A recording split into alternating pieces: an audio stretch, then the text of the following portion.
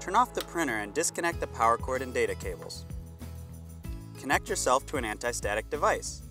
Place the printer on a grounded anti-static mat. Remove the media and ribbon.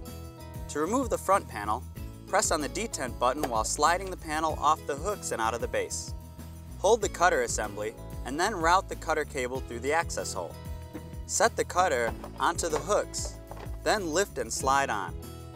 Connect the cutter cable to the 10-pin option connector. Install a cable tie through the printer tie point and around the cutter cable.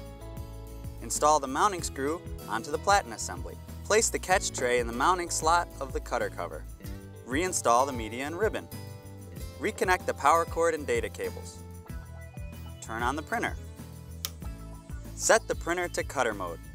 Press home on the display. Press OK.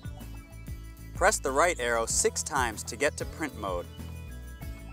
Press the up arrow 5 times to go from tear off to cutter mode. Press home twice. Press feed to print a label.